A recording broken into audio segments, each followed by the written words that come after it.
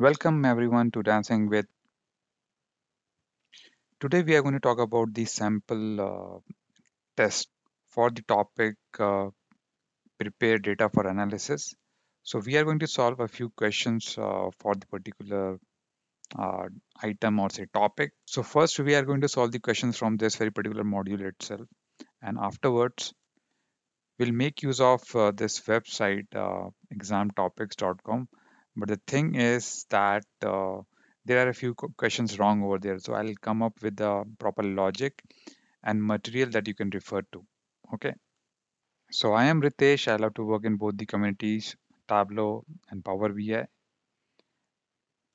As far as Power BI is concerned, right now I am at position memorable member, which is the third highest position at Power BI community ladder. Let's go back to the business and let's start with the questions over there. So as I said, prepare data for analysis. We are going to focus on that and we will directly jump over to the questions over there. So within that topic itself, you have two modules over there. So let's move over to the get data in Power BI. We'll go to the check your knowledge so that we can answer the questions over there. The first one is what type of expression do you use to extract data from Microsoft SQL Server? So the simple answer for that is TSQL. We are not making use of DAX function or MDX function to extract data from Microsoft SQL Server. That should be a simple one. The second one is you are creating a Power BI report with data from Azure Analysis Services Cube. When the data refreshes in the cube, you would like to see it immediately in the Power BI report. So definitely whenever you say immediately, that means live like crickinfo.com or say stock market dashboard. These are the dashboards or the stories that you would like to see live, right? If it's old, then it value will be degraded. So the answer for this would be live connection. So I would like to go with live connection. What can you do to improve performance when you are getting data in Power BI? Perform some calculation in the original data source. Only pull data into the Power BI service, not Power BI desktop. That does not make any sense. Use the select SQL statement in your SQL queries when you are pulling data from a relational database. Combine date. Now this is just opposite of what you should do. You should separate date and time. Not you should not combine because that is not going to help you for sure. Generally, you would like to separate it, especially when you are going to join this with a calendar table. So definitely you don't need time along with date over there, right? So most of the cases you would not like to do this one. So the answer for this would be perform some calculation in the original data source. So instead of bringing that very calculation to Power BI, so this is a sort of materializing your calculation at the data source level. So definitely this will help you to improve the performance. Power Query and Power Query Editor are built to allow you to process the data. However, the processing power required to do this might lower performance in other areas of your report. It's good practice to process as much as possible in the native data source. As simple as that. I think these were pretty straightforward. Okay, let's go to the bigger one now. So, ladies and gentlemen, I have prepared special notes for you, and I'll try to give you, reasoning and logic as well. I'll give you the link of this very particular question bank as well. But remember, a few questions are wrong over there. So stay focused. So let's take this one, prepared for data analysis. You have a custom connector that returns ID from to subject, body, and has attachment for every email sent during the past year. More than 10 million records are returned. You build a report analyzing the internal network of employees based on whom they send emails to. You need to prevent report recipient from reading the analyzed emails. The solution must minimize the model size. So what you should do. So there are three options over there that you can see. So you can see there are a lot of records over there that you should notice. And your report is based on the internal network. Like I am sending an email to you so that there is a network between you and me.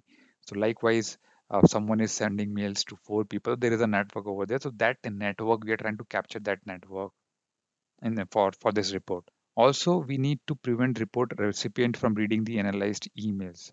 So great hint is there that the analyzed email body should not be there for sure, right? We are not allowing to read them the content or even the subject. The first option does not make sense over here. It's talking about row level security. That means that I see the content that belongs to me only. You see the content that belongs to you only. Yes, you can set the row level security, but that is not going to reduce the model size over here. That remains the same. The model size remains the same, but yes, if I log in, I see the content related to me. So this is not going to reduce the size. The C option from the model view set the subject and body columns to hidden. Means it's already, you have those content already there, or say data already there with the model, and after that you are putting hidden. So it's not reducing the size as well. Only if you remove the subject and body columns during the import itself, right? At that point of time, if you are doing that, yes, you can minimize the data model size. So the answer for this would be B, because A and C, both the options are not going to reduce the size. Second question is, you open a query in Power Query Editor, you need to identify the percentage of empty values in each column as quickly as possible. Which data preview option should you select? Well, seeing is believing, so I'll show you from the Power BI itself. So here you can see the Power Query Editor over there, and they're talking about the empty value percentage. Remember that percentage. So I have column profile, I have column distribution where it can show you that how many distinct or unique values do you have in a particular column. So this is column distribution. This is column profile where you can see the count, error, empty, distinct, but we don't see the percentage. You see the percentage only when you go and select the column quality. So 0% error, 0% empty. So here 100% empty. So we need to see why it is like that. So the answer for this one would be the column quality, because we are talking about percentage over there. Remember that. So the answer for this would be D. Okay. And I have one screenshot for you as well. Okay, fair enough. The next question, remember that this is not correct in the original link, so please focus. It says you have a prospective customer list that contains 1500 rows of data. So not many rows. The list contain the following field: first name, last name, email, state, phone number. You import the list into the Power Query Editor.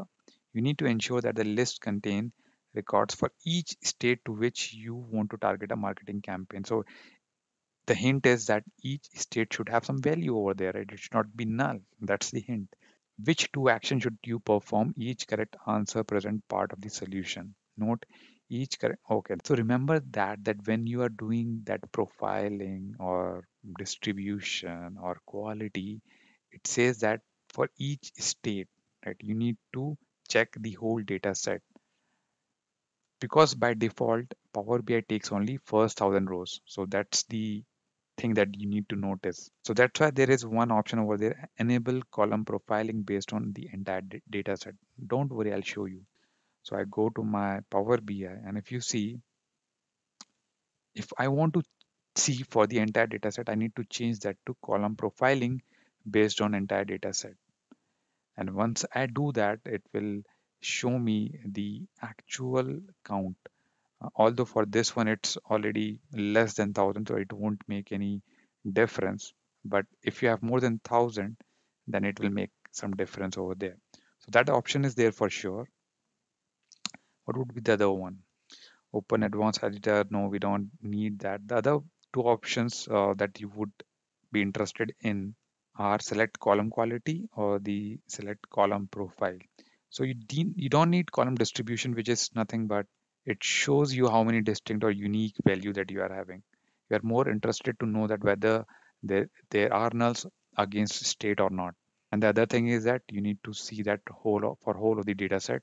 And for that, one option is good. We are good with that one. So one is done. The other would be either column profile or column quality. So if you see the column quality, it just talk about the percentage, percent error or empty. But here you get the full information over there with respect to the count, error, empty, distinct, unique, minimum, max, and average. So we would like to go with column profile, which is there, this one, and select enable profile column profiling. based on the entire data set, right? So these two options, that the answer would be C and E. And remember, this answer is not correct over there, or there is a doubt in that answer for sure. Another question is, you have an API that returns more than 100 columns. So you have lot more columns over there, but you need to fetch only those columns that have suffix source ID. That means that will end with source ID, like this one or say this one.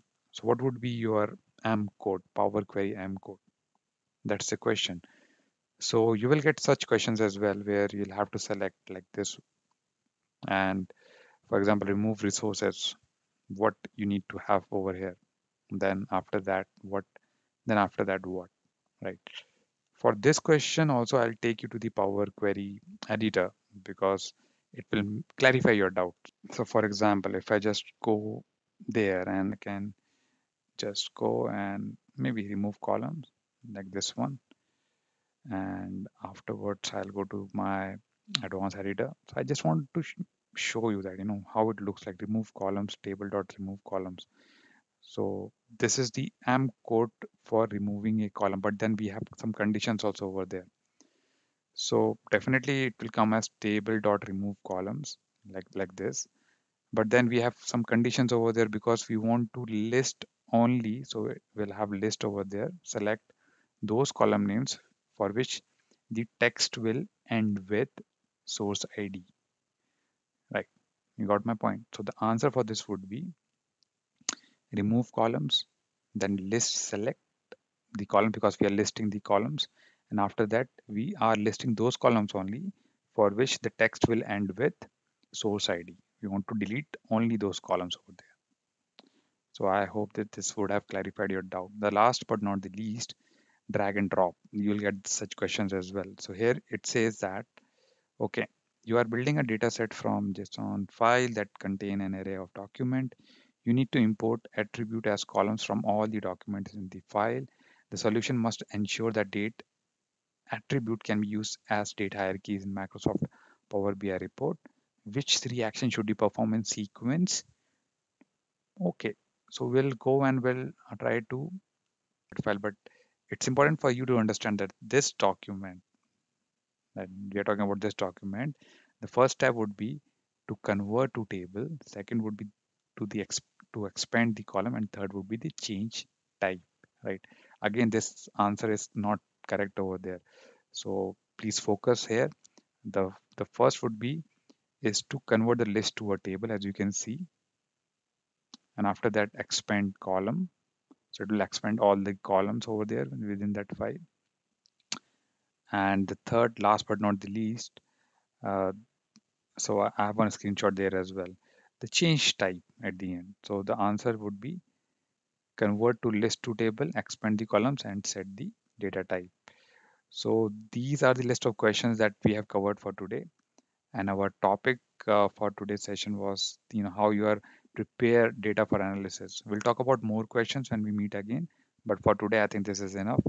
Let me know if it was helpful, and I'll meet you again. Till then, keep on dancing with data, क्योंकि data ही दाता है क्या तुमको सब कुछ आता है. Bye bye.